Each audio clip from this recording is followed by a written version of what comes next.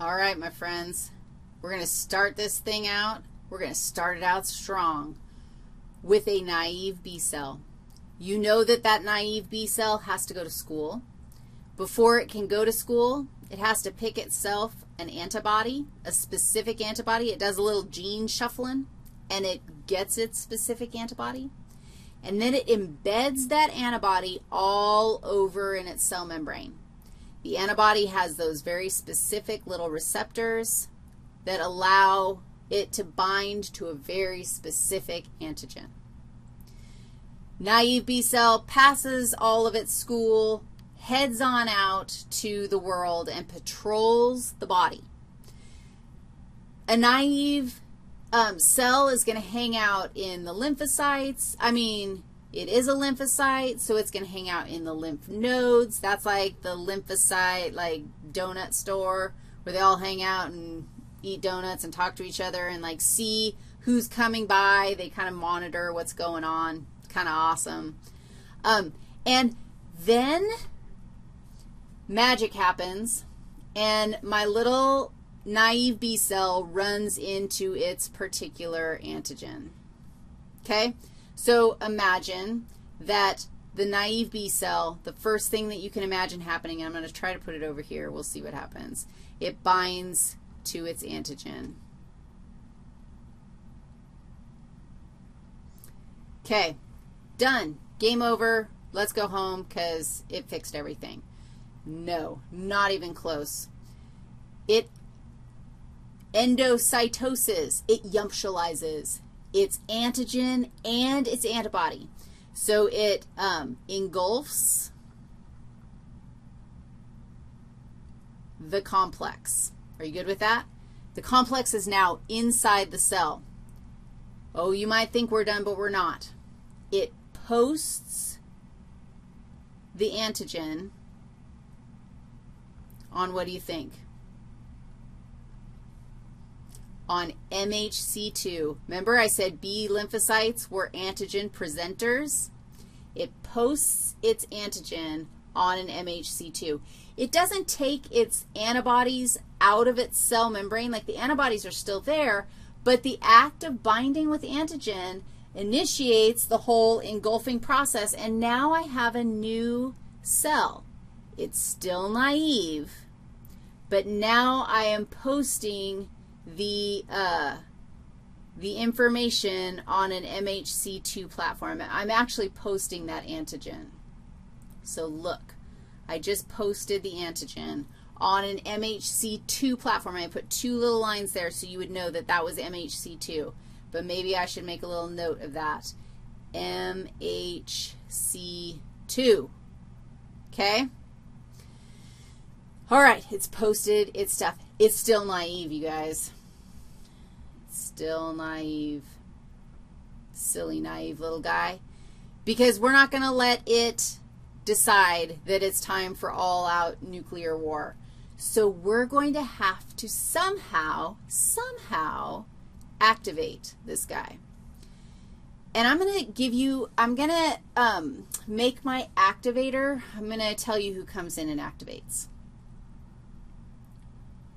It's a helper T cell. Remember I told you that there was some overlap going on here? A helper T cell that has a receptor that matches, I'm trying to make that look like it matches. Huh, what? A helper T cell that matches this antigen will come in and allow for activation. Oh, yeah, that's an arrow. And the whole point of this is that we're going to activate the cell. And I'm just going to give you a little reminder. Remember I said that T lymphocytes had to be able to bind to MHC platforms? Here's one reason why. T lymphocytes have to bind to the antigen and to the MHC molecule. So you have to be able to bind to your antigen, not bind to, like, every other molecule on this cell, but you also have to be able to bind to MHC. And if you can't bind to both, it's not going to work. You are not going to activate this cell if you can't bind to both. So the helper T comes in and activates this cell, and now we have a mature activated B. Activated B. And I'm not going to draw all of its jewelry because I'm going to let you remember that that is on there. But now our B is activated. Thank you, helper T. My activated B has choices.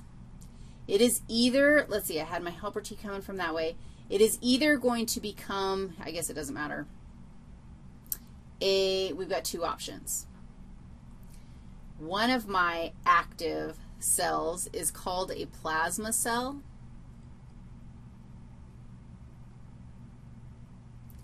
And the other one is a memory cell. The memory cell goes dormant. It doesn't require all of this to get activated.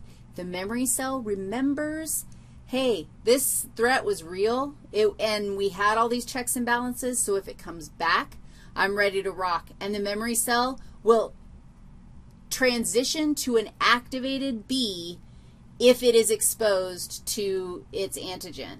So you can imagine that it also has that antibody, that specific antibody in its cell membrane.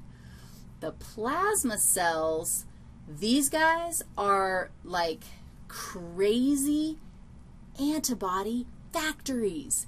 They're going to do nothing but produce, like, I'm not kidding you, like thousands and thousands of antibodies every second. They're going through so much protein synthesis to produce antibodies, and they're not producing random antibodies. They're producing these antibodies that match the specific pathogen that just entered the scene. Plasma cells are effectors. These antibodies are going to go out into the bloodstream. They're going to bind to the bad guy. They're going to signal to the other macrophages and everybody else, hey, there's something to eat here.